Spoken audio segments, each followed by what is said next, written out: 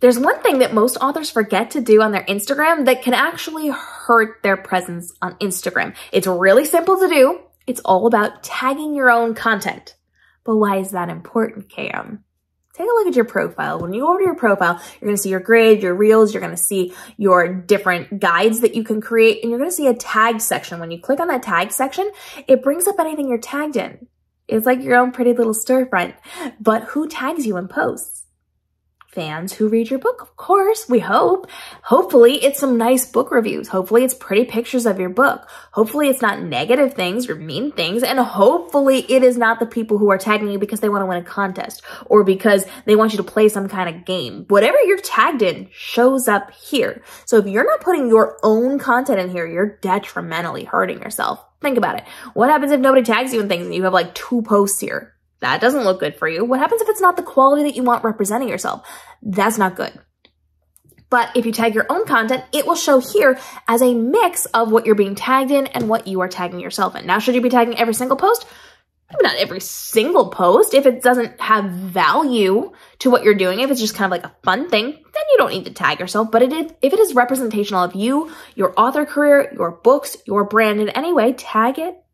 Tag it, please tag it. And if somebody is tagging you in something that is not related to your business, like a contest or a giveaway or some kind of game they want you to play, untag yourself. That shouldn't be there. This is your professional representation of yourself here on your Instagram. This is your storefront, your representation of you as an author and your books and why people should be working with you. This is just as important as your Amazon page, which you want to look pretty and be a good representation of your professional life, right? So your tag section is incredibly important because people are going to look. People will go to your profile. They'll look at your grid. They'll look at your reels. They'll look at your guides. They'll look at the other things that you have posted. They're also going to check out your tag section to see who's talking about you. So now is your time to fill that with quality content. Things you're already creating should be there. They should be there. And you should be encouraging your fans to tag you as well in specific posts, things that are relevant to you, things that will help you, pretty book pictures. Teach them when to tag you. Ask them to tag you in these different things, and then remove tags that are not qualified tags, things that are not going to be a good professional representation. Get them out of there. You saw it. You saw the thing somebody tagged you in. You're good. Remove it.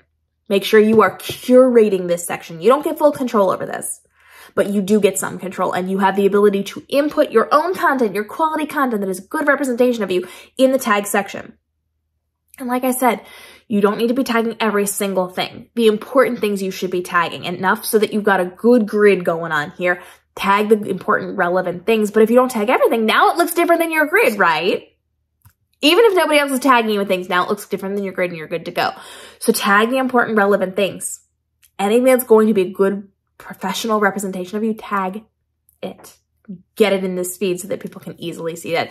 People often forget to do these little simple things on Instagram and the other social platforms, but it makes a world of difference, especially when it comes to your sales and your representation and your community building. So follow along for more. And if you've got questions on any of the specific platforms, go ahead. I teach social media professionally over at KM Robinson on YouTube. Make sure you're checking it out because it is day by day of the changes for the algorithms, the new platform additions, the new features that they're giving us, etc. Go follow me over there and drop your questions so that we can help you navigate this. So this can be your most profitable author year ever without the stress and overwhelm because your business is working on your behalf while you're off living your best life and living your author dreams because your business is working for you.